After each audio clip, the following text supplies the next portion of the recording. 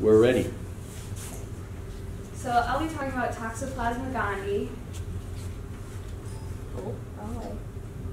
And this is a single-cell eukaryotic protozoa, and it is only the only definitive host is cats.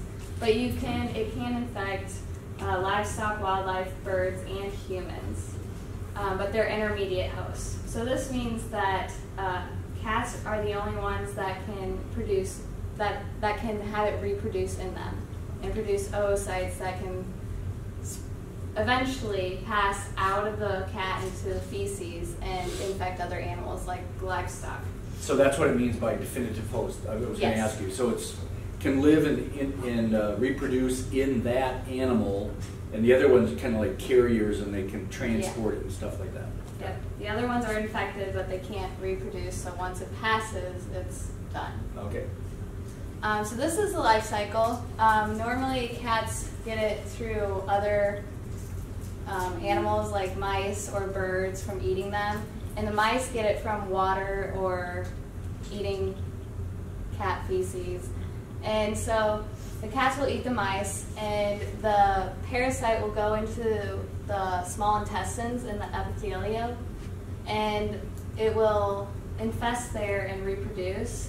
When the epithelial tissue in the small intestines sheds, it'll pass out and end up in the feces. From here, water can wash it into livestock feed or the ocean and affect other animals. And humans can be infected through eating livestock that are infected with the parasite or being in contact with the litter. That was a good diagram. Did you make that? No. Okay. So about 10 to 20% of animals actually show symptoms. And the animals that do show symptoms show like disease, abortion, weak newborn, respiratory problems, and occasional nervous signs, and sometimes death, but that's on the severe cases.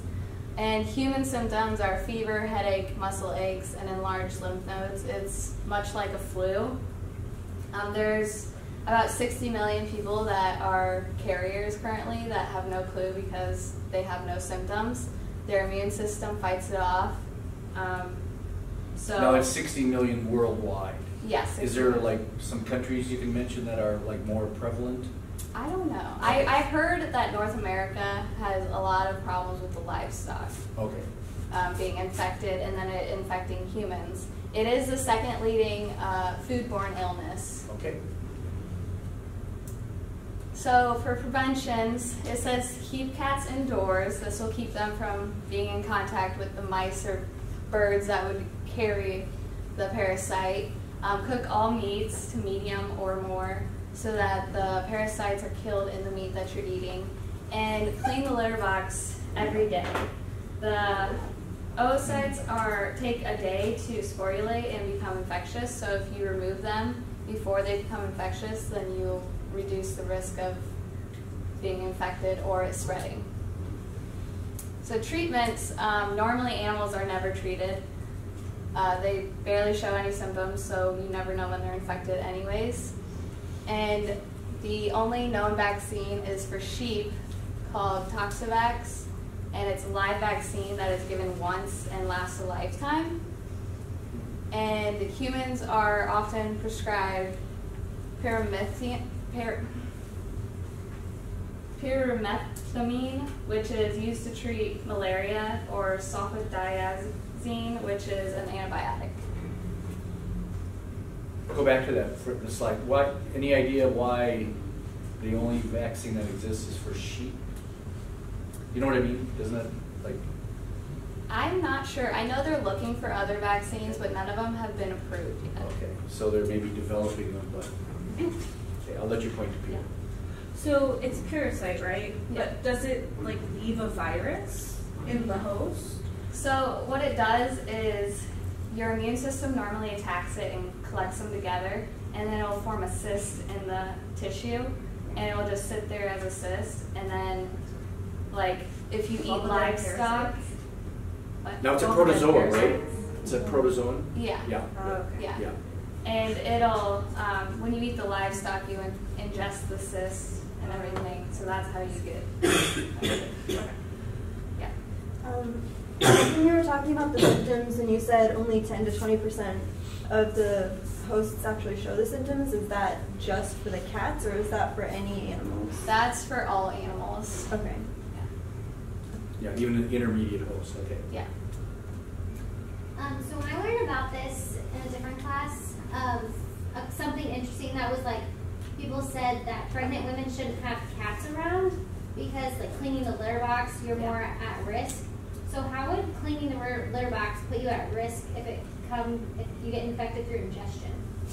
Well, if you don't. That's a good clean question, and you're doing the right thing, bringing it in from other classes. That's why we have this kind of like these sessions.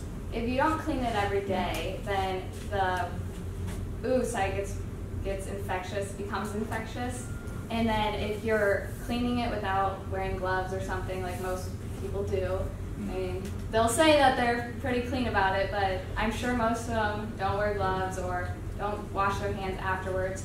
So you have that on your hands, and then if you go to eat, then you ingest it.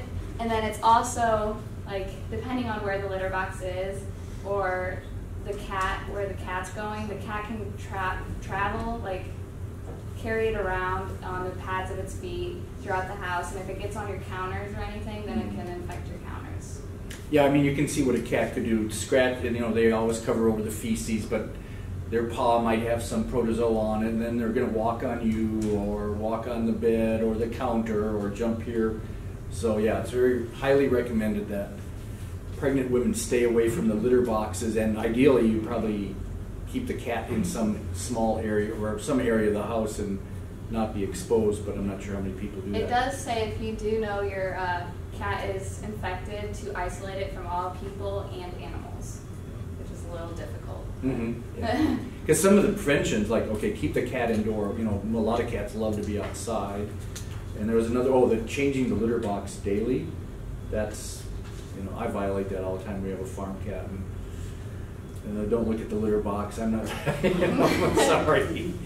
Yeah, so very interesting. Yeah, there it is. Well, the cooking of the all meat is interesting because, does anybody know, years ago, swine were fed garbage a lot of times, and it was uncooked. I mean, this was years ago, before all these confinement operations were. What was the parasite that you could get from undercooked pork, and it actually would then live in you and make a little cyst, kind of like what you're saying? Anybody know that disease? You don't talk about it much anymore, but I bet you it's still around in undeveloped countries. Anybody know? It starts with T.